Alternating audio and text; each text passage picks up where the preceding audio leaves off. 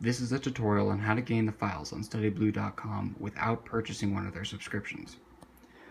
First off, as you can see here, I'm using Google Chrome, and this page contains several documents on it, many documents on it.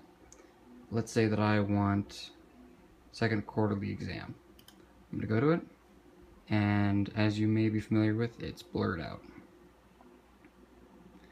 And if you try to save the images save with the blur. If we just right click, go down to inspect element, and then we come over here to console, right here has the links to the different files. Here we have PDF, here we have DOCX, Word document. Say I want the Word document downloads. And I can open it.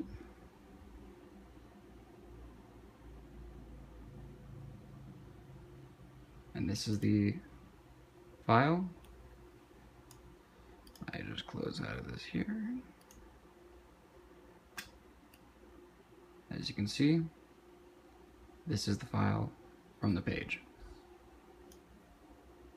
And this can be done with any of the files on StudyBlue.com.